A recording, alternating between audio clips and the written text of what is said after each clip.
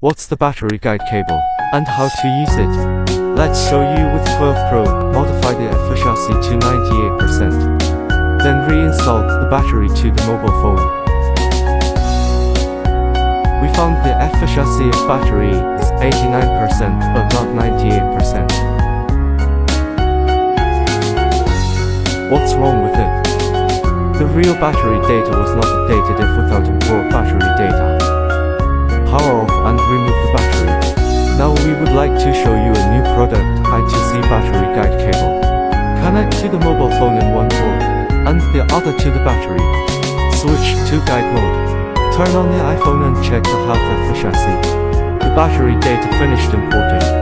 Pop up non-original battery warning. Turn off the phone and remove i2C battery guide cable. Reinstall the battery to the mobile phone.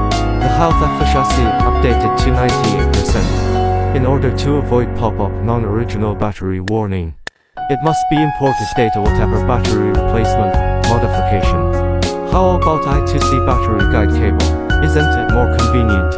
i2C battery guide cable can be used not only for import data, but also non-removal battery. Thanks for your watching.